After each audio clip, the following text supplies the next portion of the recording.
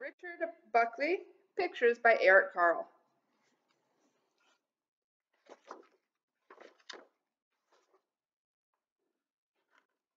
A tortoise, tired of being slow, impatient to get up and go.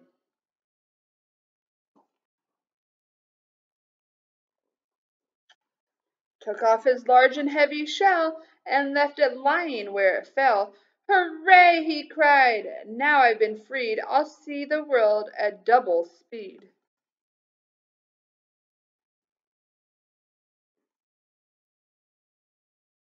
Though faster he was not express, and his protection was far less. So when he heard a hornet's drone, the tortoise crept behind a stone. A hungry bird came swooping past. He looked so fierce and flew so fast. The tortoise hid behind some trees and felt quite weak behind the knees.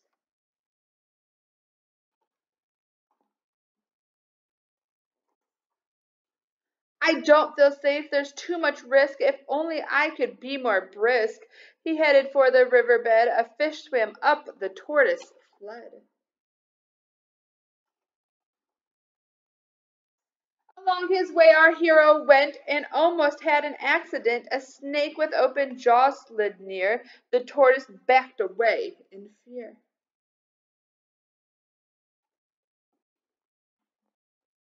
A hare, a hound, a horse raced by. So rapidly they seemed to fly. The tortoise gasped, said goggled-eyed, "I'll never be that quick," he sighed.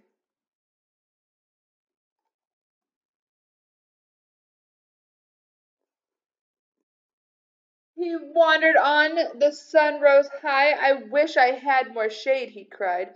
A sudden thunderstorm swept in and soaked the tortoise to his skin.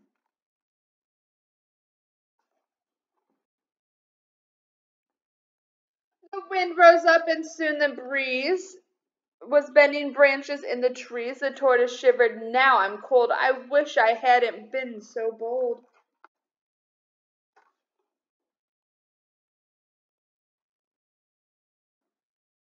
"I think I've lost the urge to run. I think it's time that I went home. Without my shell I don't feel right." So when his shell came into sight,